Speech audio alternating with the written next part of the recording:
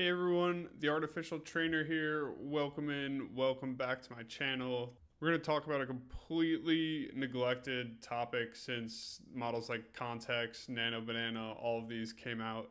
And that topic is inpainting. This used to be key in all sorts of workflows, and it kind of got forgotten about when Nano Banana came out, but I think it's still extremely important for specific tasks. And we're going to go over when to use it, why you should use it, and why you shouldn't always just rely on something like Nano Banana or Context to do your image edits. So first things first, install Comfy UI. If you don't have it installed, I have a video on it. If you go back to my channel, you can run it on RunPod, you can run it on Windows, you can run it on Linux. So just pick your specific application, we'll get you up and running.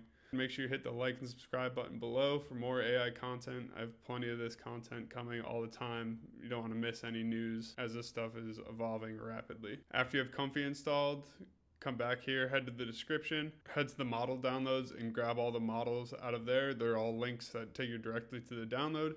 So these are all the models that you'll need. It's the same thing in the description below. And we'll just go through one-on-one. I'll show you them in my Comfy UI folder, and then we'll get into the workflow. All right, so here is my Comfy UI folder, and they all say to go to the models folder. So we'll go to the models folder. And then the first one here is diffusion models. So we go to diffusion models, and you can see my Qwen image file right there. And then next one is text encoders. You can see my text encoders right here, VAE, right there. And then the last one is the control net folder. If you haven't used control nets, if you're kind of new to Comfy, just create a control net folder if it's not there already, and then you just download this URL. It'll download as this diffusion PyTorch model.safetenters, rename it to what I have in the description down there, and then you'll be good to go. That's it for the workflow. All right, and then you can head to my Patreon post and grab the workflow. Drag that right in. Okay, so I also included, I think like 3 different assets for you to try along with me. So the first one is going to be like a mural kind of. So it's a mural of these animals. And I want to take this guy up in the top right and change him into a mouse in the same style.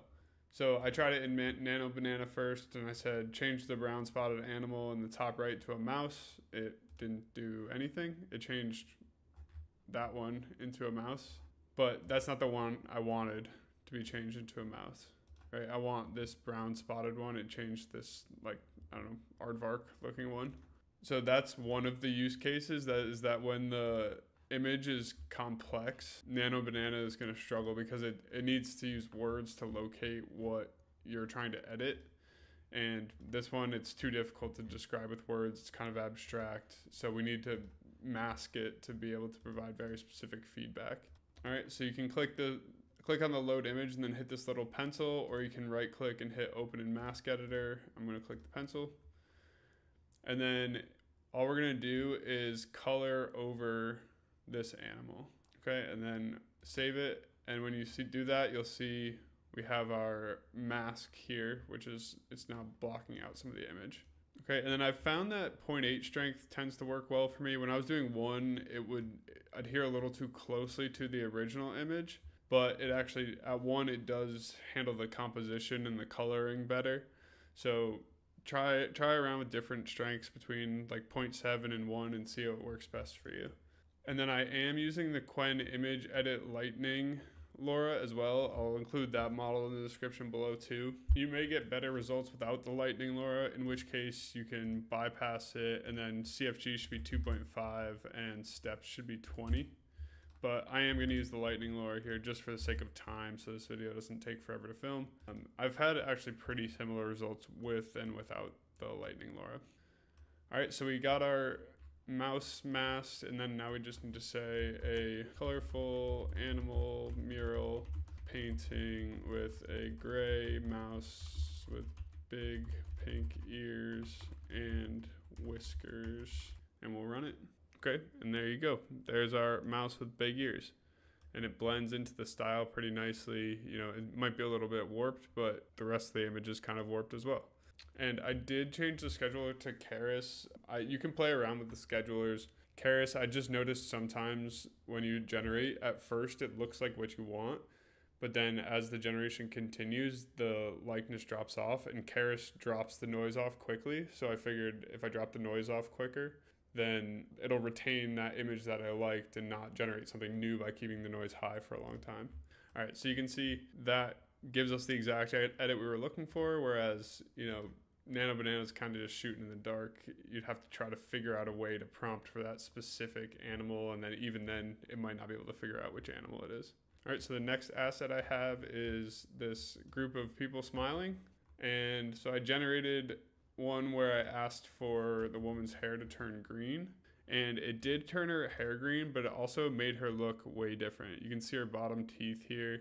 Yeah, it just didn't really maintain her likeness at all. So that is something that Qwen can do for us really easily, because we're going to tell it to only change her hair. So it's not going to change anything else other than what we put in our mask.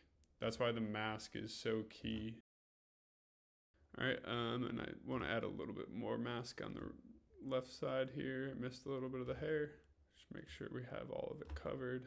All right, so that should give us a pretty decent generation. So let's just say a group of 5 people. The woman in the back middle has green hair. And important to note when you're prompting, prompt for the whole image and then just get really specific about the one thing you want to change.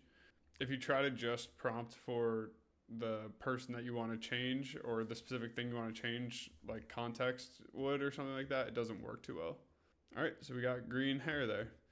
Now, it blended a little bit into brown hair. So maybe we want to say like has bright green hair just to give it a little bit more weight on the hair.